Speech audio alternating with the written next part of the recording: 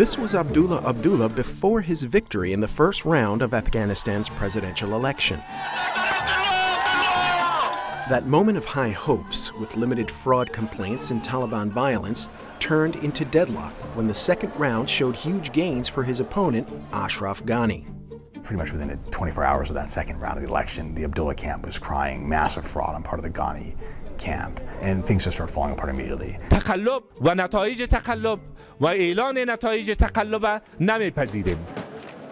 Now, after months of tension, spirits are once again high with a power-sharing agreement in place. But whether the mood is up or down, the bottom line in Afghanistan is always how the power will be divvied up in the ethnically divided country. The recent history of presidential power in Afghanistan, which led to the long fight this time around.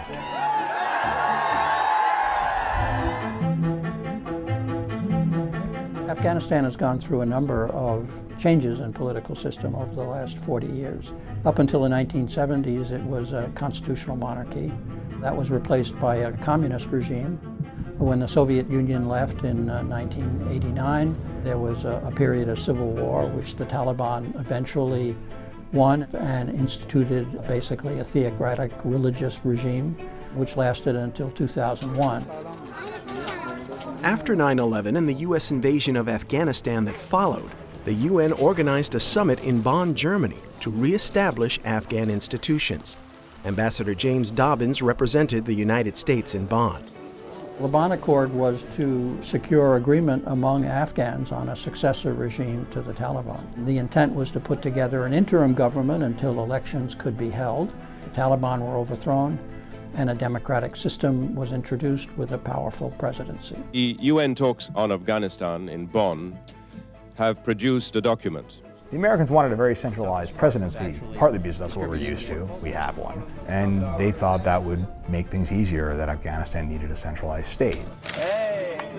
The powers of the presidency are vast. They appoint everyone from sub-district governors, police chiefs in the smallest places to cabinet ministers. All the money in business stems from being in government. And if you are close to the president, his power kind of filters down through you. If you're on the outside, you're cut out. And that gives a lot of reasons to fight.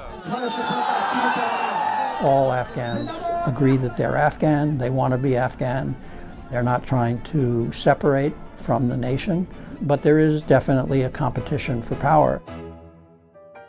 In the years following Bonn, Hamid Karzai has used his political skills and presidential powers to straddle Afghanistan's ethnic divides, but the divisions remained. Today, as in 2001, Afghanistan's dominant group are the Pashtuns, centered in the country's south. The second most populous group are the Tajiks. They live predominantly in the north. There are a wide variety of other groups in the country, including the Hazaras and Uzbeks. Karzai was sort of a master of balancing all that. His vice president was one of the Tajiks from the north. Karzai is a Pashtun from the south. His second vice president was from the Hazara community. For 12 years, you've had Karzai kind of balancing all these different competing agendas for wealth and power. This year's vote featured Mr. Ghani, a Pashtun, against Mr. Abdullah, a mix of Tajik and Pashtun, who chose to be associated with the Tajiks. Unlike Mr. Karzai's past campaigns, both candidates made explicit appeals to ethnic identity. You have to remember, this is a country with a literacy rate that's 30-something%. What we think of as political platform and stuff doesn't really exist there in that way. People choose who they're supporting in an Afghan election largely by ethnic identification. Afghan elections are not about issues. They're not really about platforms. What they're about is about keeping your people in power, rich, powerful, and safe.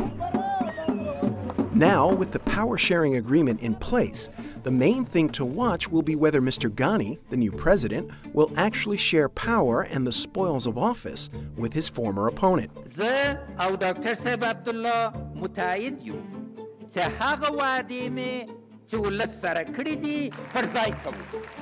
Or whether Afghanistan's recent tradition of strong presidential power will continue with Mr. Ghani, able to dole out the spoils of office as he wishes. در حکومت آینده در 5 سال آینده مردم را به چالش میکشونن هر تیمی کوشش میکنه تیم دیگر را به چالش بکشونن مشکل افزایی بکنه. It's very hard to see how they find a way to work together and live together in a number of areas. You've got a country that's been at war for almost 35 years. The worst case scenario is that the election creates a split in the government, and then you've got the Taliban, who are still powerful. There it's wide open for them to come in as well. Who knows? And that's a big question.